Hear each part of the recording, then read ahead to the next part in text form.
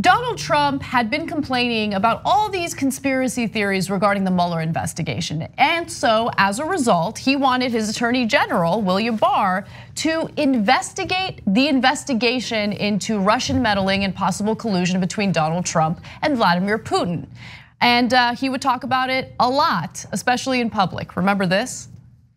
I hope they now go and take a look at the oranges of the investigation, the beginnings of that investigation. You look at the origin of the investigation. The Mueller report, I wish, covered the oranges, how it started. Well, those oranges have been juiced and William Barr has come up with nothing, okay? In fact, the Washington Post got the scoop on this story and I love this headline. It shows that no, nothing. Barr's handpicked prosecutor tells Inspector General he can't back right-wing theory that Russia case was US intelligence setup. So let's give you the details on that. What does this all mean? Well, John Durham, the US attorney chosen by William Barr to lead the investigation, told the Justice Department's Inspector General, who conducted his own probe, that he has found no evidence to support claims that a Maltese professor who spoke with former Trump campaign advisor George Papadopoulos was secretly a US intelligence asset. Ooh. So the intelligence agency said the professor was not among their assets, and Durham informed Horowitz's office that his investigation had not produced any evidence that might contradict the Inspector General's findings on that point. So that Trump supporter I spoke to, who said that this was all going to exonerate Donald Trump, the Horowitz report, it was going to get all the Democrats. It sounds like that's not going to happen. And yeah, my one non-substantive point is that William Barr looks like the Mucinex man. Does anyone notice that? Yes, the Mucinex cartoon character? Yeah, definitely, 100%. There's been a couple of comparisons, Pepe the Frog. Oh, right, yes. And others. Okay, so look, I love that we wasted taxpayer money, sarcasm, investigating this wild conspiracy. I think it was a professor from Malta who actually was a CIA agent who started the investigation of Donald Trump as a plan. Or FBI or whatever conspiracy theory QAnon came up with and we wasted taxpayer money on. But here it is, Durham was picked by Barr to be a lackey. He was known as that. In fact, when he was announced, a lot of people were concerned. They're like, oh my God, Durham's gonna do this investigation? He'll find anything to blame the Democrats and pretend that this happened. And he couldn't even do that? Yeah, he didn't do it.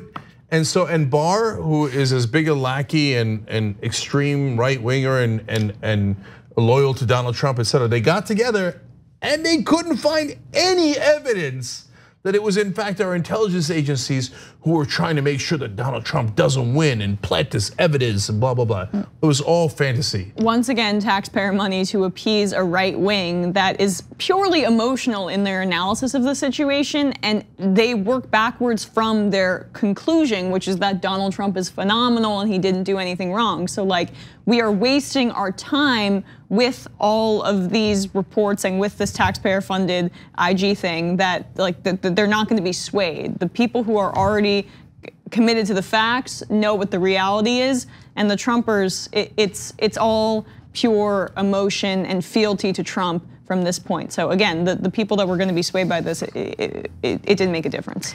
Yeah, I just want to clarify. So Durham was appointed by William Barr to pursue this at the Justice Department level. So the Horowitz report that Emma's referring to is the Inspector General of the FBI. And he came to the conclusion that Durham did. So they both agreed, total nonsense theory. Now, Horowitz said, look, it's not that the FBI didn't do anything wrong, and here are the couple of missteps that they had. We're gonna see his full report a little bit later, but these are the reports of what he concluded. And so we'll see what things that he thinks the FBI did wrong, but he apparently concluded, no, it was not a setup.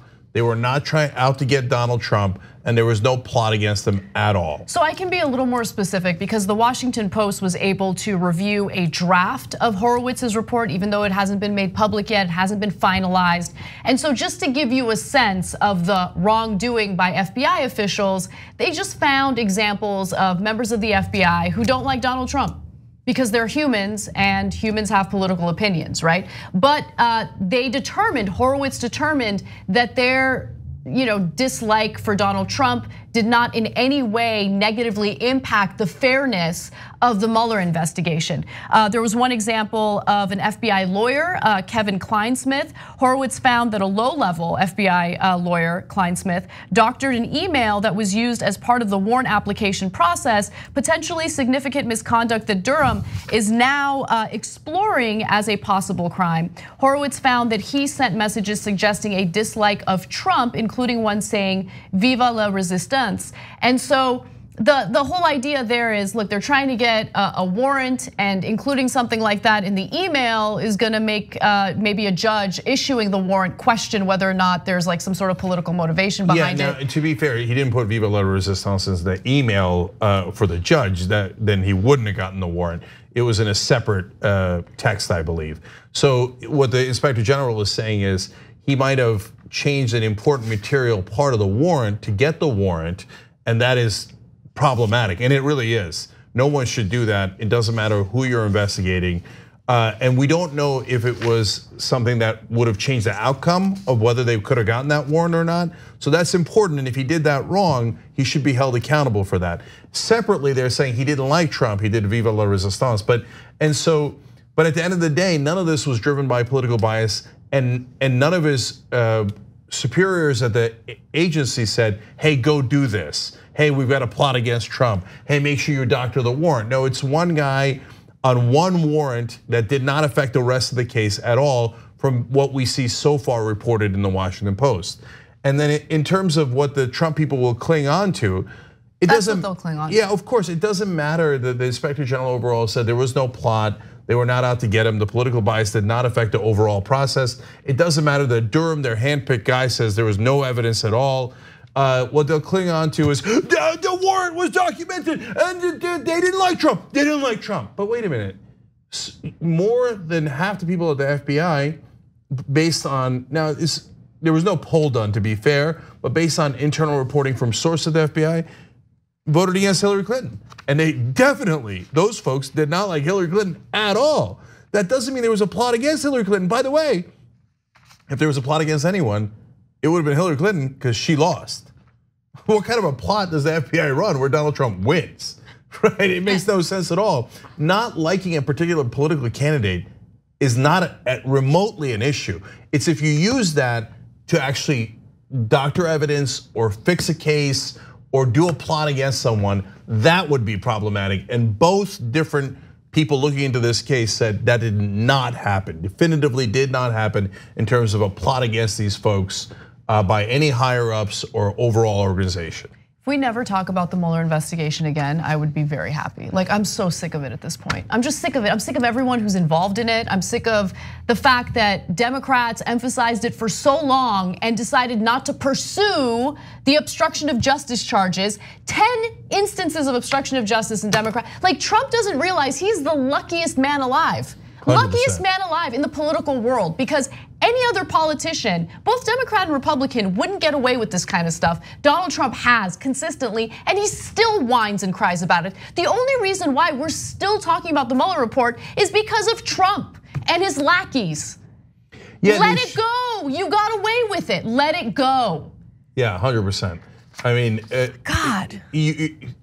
Pelosi was handed a gift of 10 obstruction charges, and she chose to throw it away. If I was Trump, I'd be like, don't ever talk about it again. I can't believe we got away with it. But he can't help himself. He digs the hole deeper. Okay, well, let's do an investigation of the Mueller report so that everybody can talk about it again. Such a knucklehead. Thanks for watching the Young Turks. Really appreciate it. Another way to show support is through YouTube memberships. You'll get to interact with us more. There's live chat emojis, badges. You've got emojis of me, Anna, John, JR. So those are super fun. But you also get playback of our exclusive member-only shows and specials right after they air. So all of that, all you gotta do is click that join button right underneath the video. Thank you.